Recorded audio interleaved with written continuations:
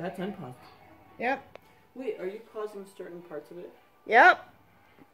Weird. Yep.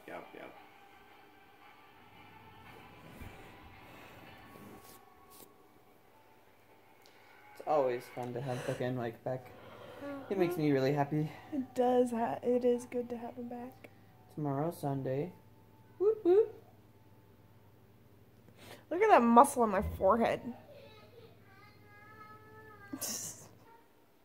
Anyway, guys, I wanted to let you just know that today has been a good day. We've played with the kids, had fun. It's bedtime right now. Anyway, guys, I wanted to just let you know that things are going good right now.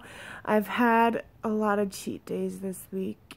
I'm gonna be honest, and I'm jumping right on the bandwagon again. I'm gonna start and just do good, keep going, keep doing what I can. But cheat days, oh, I wish I never heard of them.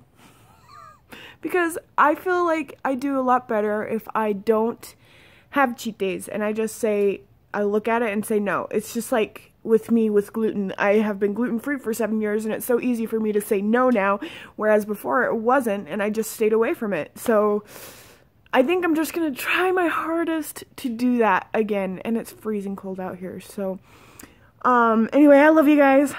Just giving you a quick update. Jumping on the bandwagon again. Gonna be going to the gym a lot more. I don't know if I'm gonna be going so early in the morning, but I'm gonna be going in the morning. But I'm probably still gonna be waking up at 5.